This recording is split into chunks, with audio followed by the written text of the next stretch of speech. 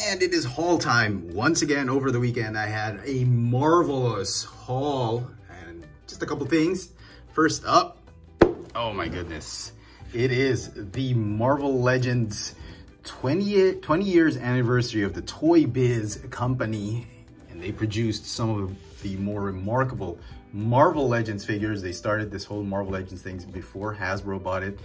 I picked up Iron Man, Tony Stark in his classic Iron Man suit. This one I picked up from Babe's Children's Toy World. If you remember that hobby shop I frequent down at Green Hills, they were selling it for $44. And finally, the other thing I picked up, obviously, is the 20th anniversary of ToyBiz Marvel Legends Captain America. Man, this was so difficult to find. Luckily, our toys had it, and they were selling it for 60 bucks. I kid you not. But I thought it was a pretty good price considering the fact that this thing was sold out of almost all the hobby shops. A lot of the sellers had canceled pre-orders because out here in Asia, there was stock cuts for this particular figure.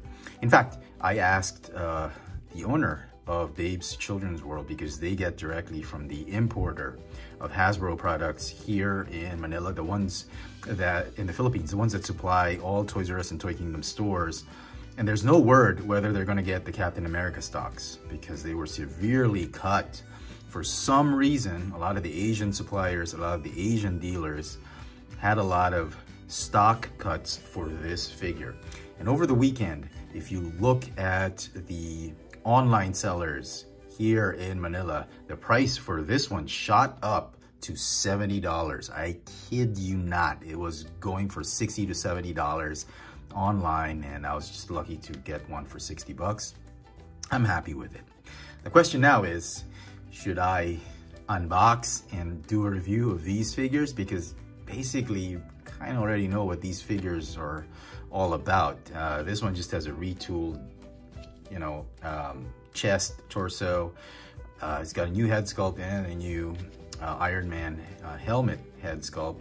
But basically the legs, the arms, the blast effects are essentially old pieces that have been repurposed by Hasbro, so it's not a big deal. Captain America, obviously just a big repaint of the 80 years Captain America with the new head sculpt and some effects on the shield and all of that. But you basically know what you're getting with these figures without unboxing them. Having said that, you know how I feel about mint on card or mint in sealed box figures and collectibles. When it comes to Hasbro, you just don't know if you got a defective product or not.